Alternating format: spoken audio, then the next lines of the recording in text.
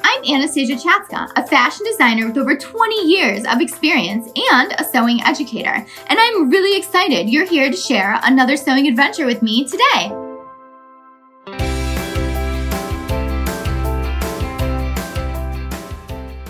Welcome to Sewing Anastasia, and today I'm going to show you how to thread a sewing machine.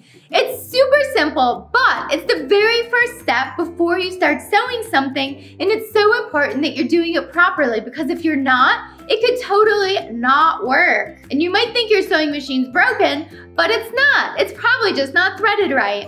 If you're not already a subscriber to Sewing Anastasia, make sure you subscribe and hit the notification bell so you know when all of the new videos come out. Also, I'm now teaching virtual sewing lessons so you can choose your own project, any project that you want. Book your time with me and I will help you from my design studio to your sewing space at home. So cool, right? And you can sign up for that through the website at sewinganastasia.com. There's also going to be a link for that down below. Also, if you're in Chicago, you can come take a personal sewing lesson with me one-on-one or join one of my group sewing classes. Also, we're on our way to 100,000 subscribers and I need all of your love and support to get us there. So make sure you like the video, give it a thumbs up, and share it with all of your friends and family so we can spread the love of sewing through Sewing Anastasia. Today I'm going to be using the Husqvarna Viking Opal 670. This method for threading a sewing machine can be applied to any sewing machine though. So let's do it.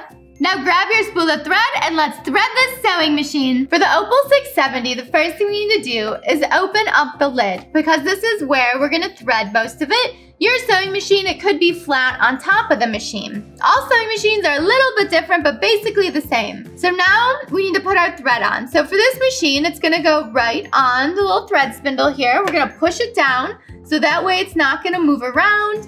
And now we're gonna take our thread and put it on top. Next, take the thread from your spool, and I want you to come down this flat metal disc here. And now we're gonna follow the groove of the sewing machine. Make sure you're not going in this tensionist because that's for winding a bobbin. So skip this and let's follow the groove in the sewing machine. And now when you come over to here, you can go on the right or the left side of this little piece of metal here. We're gonna come down. We're gonna come back up. And now you'll notice this little piece in here. There's a piece of metal, like a metal hook, and a piece of plastic. You want to come right in between the middle of those two. And if this isn't up, let's say maybe it's down and you can't see it, where'd it go? Just take your hand wheel and pull it towards you and it's gonna pop up.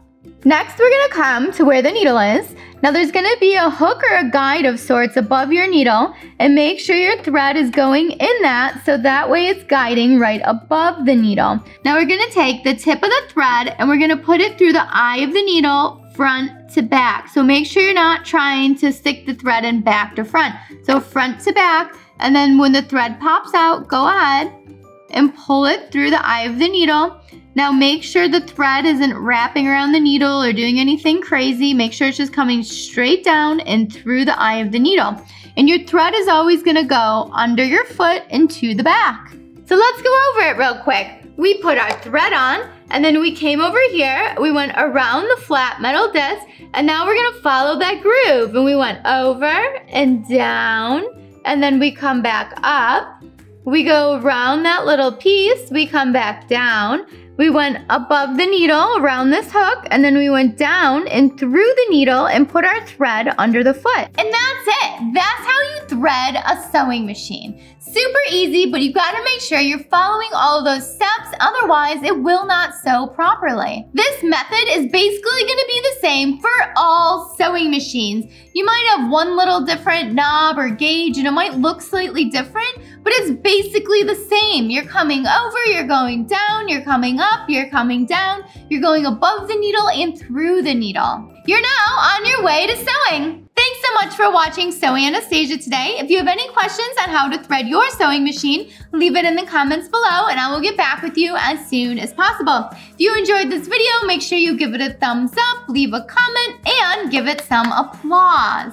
Also, we're on our way to 100,000 subscribers, so make sure you share this video with your family and friends and spread the love of Sew Anastasia, sewing, and creativity. It means so much to me. Speaking of just learning how to thread a sewing machine, I also teach sewing classes. So you can take a virtual sewing class with me where I will be in my design studio and you will be in your sewing room. And you can book that time with me on my website, which is down below at sewanastasia.com. Or you can come into the design studio in Chicago, Illinois and take a one-on-one personal lesson with me or join a small group class.